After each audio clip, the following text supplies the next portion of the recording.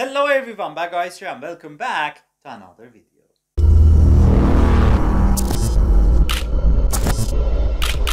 How's it going? Is everything okay? Good to have a good great day every day with a smiling face, so smile a bit and keep continuing.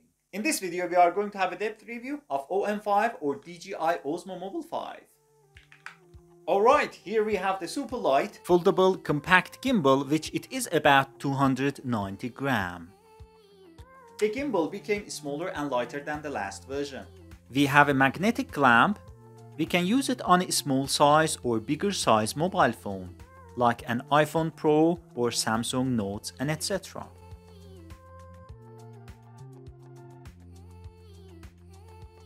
After lining the DJI logos up on the gimbal and magnetic clamp, we can attach them together. When you see these white dots together, it's done.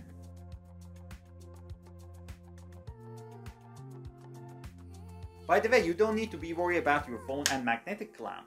It is totally safe and strong. And won't come off so easily. It's quite secure.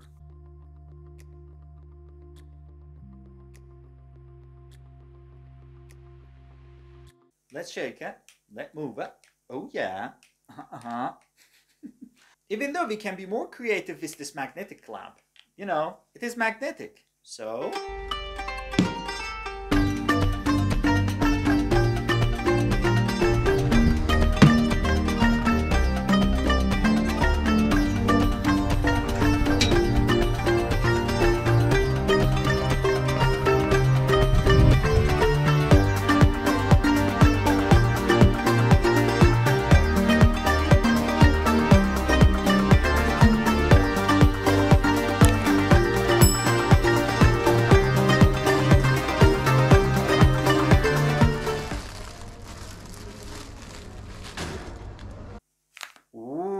Look what we have here, 215mm extension rod.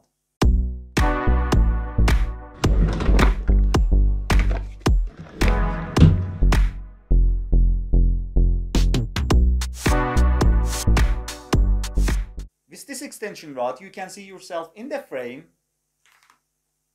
clearly and see what is behind you. Even though we can flip it upside down to record from a super low angle without breaking our back.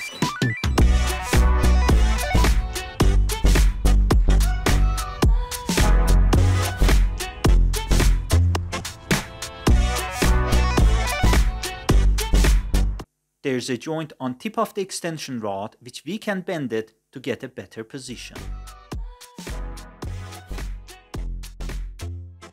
DJI designed two different colors of OM5. Gray as we have here and white one. Very nice, comfortable and handy. I feel really good when I'm holding it. Oh, great. Let's turn it on. With one click on the power button or M button on the left side, we can see the battery charger. The battery charger is really great. I don't remember the last time when I charged it. And if you hold it for about 2 seconds, it will turn on. When we hear a beep sound, we're ready to go. Under that, we have the zoom trigger to zoom in and out. Behind the gimbal, we have the back button with a few more functions. Press the trigger once to enable following mode. By another click, it is going to be turned off. By pressing it twice, it will bring back the gimbal into the default position.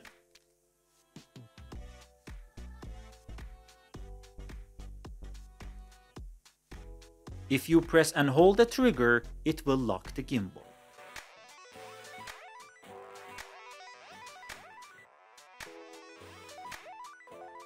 By pressing once and pressing and holding the trigger, it will enter into the sport modes. In front of the gimbal, we have a joystick to move it around. Record button for capturing the moments or recording videos. You like bird shooting? Then press and hold the shutter button. Under the record button, we have the circle button, which allows you to change the camera from front to rear or rear to front. If you want to have a quick selfie, just hit the circle button once.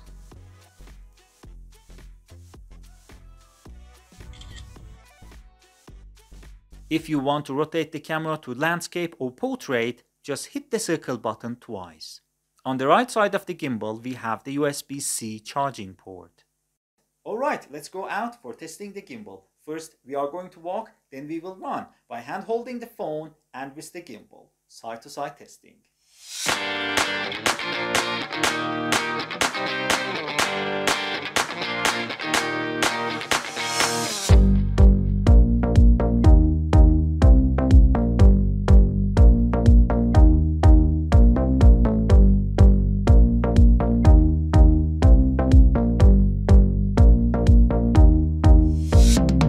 Gimbal's Mimo app gives you more and better control of it.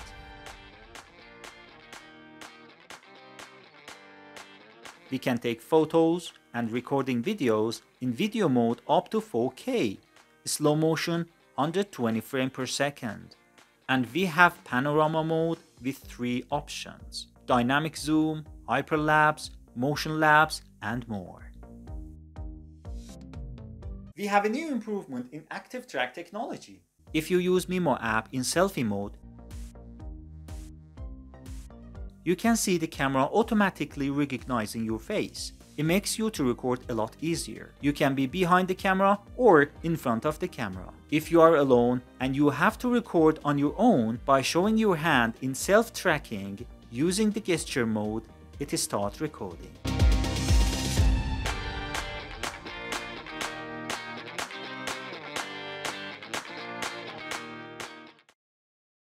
The gimbal has a built-in extension rod with magnetic design and foldable. Super light, compact and handy with 3-axis stabilization. Active tracking improved to 4.0, which allows you to record better and much easier, even if you are alone.